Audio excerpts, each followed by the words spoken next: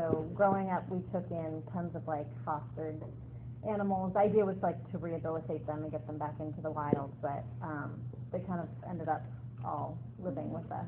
So I grew up with over 50 animals in our house: potbelly pigs, skunks, squirrels, In LA? raccoons. Yes, in LA, very illegally. 6 cats, 4 dogs. We went to Mexico once and brought home a dog, a street dog that was with us for 14 years. I'm single. I'm very single. Relationships are hard, pursuing what I'm doing. I travel. Maria wants to meet you after the meeting. Yes. We got a lot to talk about. I mean, It's not like them yet. I'm dating, okay, when I can. It's just, I work at night, and that's usually, you know, when dates are supposed to take place. So.